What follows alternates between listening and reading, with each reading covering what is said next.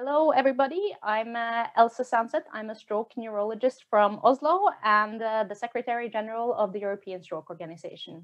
With me here today, I have Sreeja Kodali, a medical student from Yale University. She has just completed her first plenary session presentation at an international stroke conference. And today we will discuss her work on multi-trajectory modeling of blood pressure after thrombectomy. So, Sreeja, first I have to congratulate you on a major achievement and the presentation of very nice data. Can you please briefly tell us, give us a quick summary of what you found and what you have done? Sure. Firstly, thank you so much for this opportunity. I'm really excited to be here. Our study was an observational cohort study where we analyzed individual level patient blood pressure data from 11 comprehensive stroke centers in the US, France, Germany, and South Korea. Our goal was to generate distinct systolic blood pressure trajectories 72 hours after thrombectomy and understand the association with these trajectories and outcome. What we ultimately found was that these trajectory groups were significantly associated with functional outcome at 90 days, as well as symptomatic intracranial hemorrhage. More specifically, patients with persistently high blood pressure over time fared worse than patients with moderate or low blood pressure courses. I think the way you have done this and also the figures that you have presented, they're beautiful figures that are very intuitive to look at, and it gives you a great overview of the different trajectories of blood pressure in the first 72 hours. If you are to give a couple of take-home messages from your presentation, what would you say are the most important things that you want people to know from your presentation? For sure. I think what our findings highlight is that patients can have variable and distinct blood pressure courses after thrombectomy, and they highlight the importance of shifting away from one-size-fits-all blood pressure strategies towards more individualized or tailored hemodynamic management. I think this is music in my ears. I completely agree on that blood pressure is very individual, and patients come in and you can have a patient with very high blood pressure and they have previous hypertension and so on, and you have to tailor your treatment according. I think that's the way we are going to move when it comes to blood pressure. But what do you think explains your results? What do you think can explain that the patients in the high trajectories in the first 72 hours with high blood pressure over the 72 hours, why do you think they do worse than patients with the lower blood pressures? That's a great question. What we found in our analyses is that patients in the highest trajectory group tended to have higher rates of pre-existing hypertension, but that wasn't sufficient to explain their outcomes or their group membership. We also found that they were often treated with antihypertensive medication, but not as much as, let's say, the more moderate trajectory groups. Why they fared worse, we were thinking that perhaps hemorrhage could be a mechanism through which high blood pressure could lead to poorer functional outcome.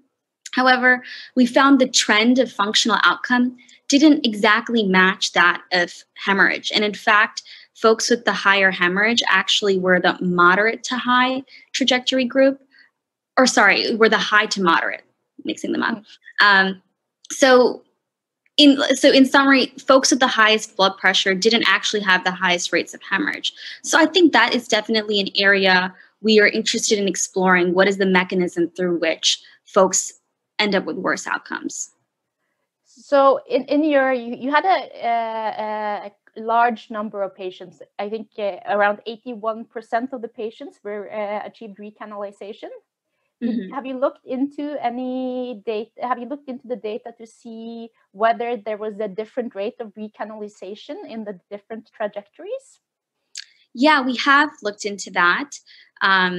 What we found was there were different rates in recanalization, but it didn't achieve significance and it didn't actually, when we replotted the trajectories, separating folks by recanalization status didn't greatly change the shape of these trajectories. So while there is definitely something at play where folks with higher blood pressure perhaps were not recanalized at higher rates, it doesn't explain everything. No, I think it's that we have so much to learn or about the patients with a high blood pressure, why their that blood pressure is persistently high, and why we can't get it's difficult to achieve. If you go for a target, it's difficult to get them to down to a target, and they are treatment resistant in many ways, and I wonder if in some way these patients, this is representative of something different happening in their brain than the patients with the more lower blood pressure that also do them better. So I think it's an area where we don't really, whether there's been so much research on the topic, but we still have a long way to go to understand what is actually happening in these patients, and also whether we should lower the blood pressure in these patients, and especially how much we should lower, and how we should tailor this and manage this in patients with a high blood pressure, not only for during endovascular treatment, but also in stroke or ischemic stroke in general. Mm-hmm. So, what would you classify as the major limitations of your project? Sure.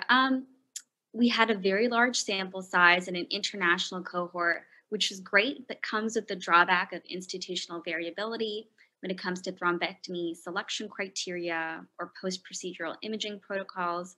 Ultimately, we're quite grateful for this cohort size because it allowed us to generate the trajectories most accurately and also increases the generalizability of our findings.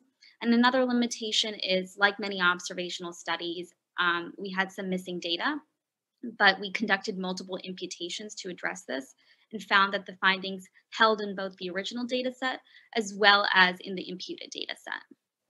That is reassuring. And did you have blood pressure data for the 72 hours on all the patients, or you said you have some missing? But how many patients were included in the final analysis? Was that all 2,500, or did you have to exclude some patients?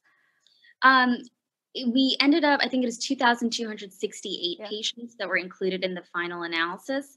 And yeah, some patients didn't make the final cut if they did not have blood pressure recordings in that time window.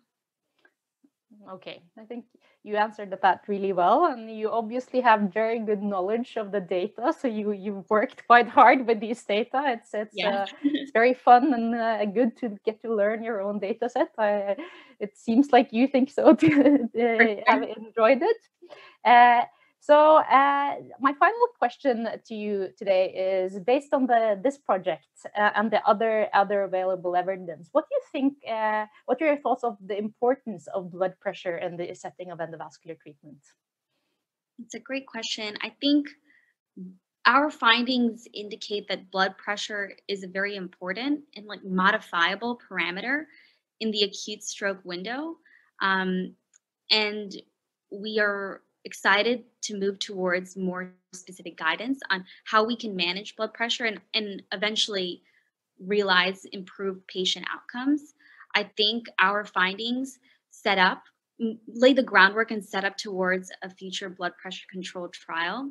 Although this was observational, we might be able to better identify ideal candidates for future trials. A few questions that are still remaining are: can we identify the high risk patients early on? And if so, can we enrich an intervention cohort in a future trial with these high risk folks?